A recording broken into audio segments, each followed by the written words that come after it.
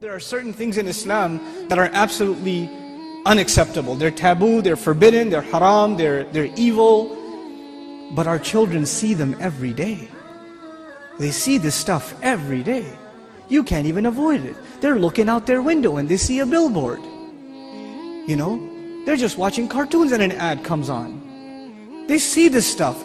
Most of you put them in school, and I don't even say Islamic schools are safe, because most kids in Islamic school are watching the same shows that the kids in public school are watching. And they're talking about it at the school too. Let's face reality for a moment. They are exposed to a lot of stuff. They really are. So the first time your daughter comes home and starts talking about some Disney boy that they're, that they're pushing on in the media, or some girl that sings a lot of songs, and these are filthy role models, filthy. They're worse than animals.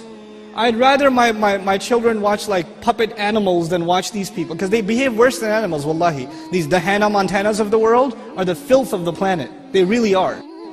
And I've seen this, little Muslim girls with hijab on, going to Islamic school with a Hannah Montana book bag. What is wrong with you, parents? What happened to you? This is unacceptable. But when your children bring something like that up, they say something like that. They say something that is completely unacceptable to you. What happens to most parents? This is wrong. You don't talk about these things. Astaghfirullah. Say astaghfirullah. It's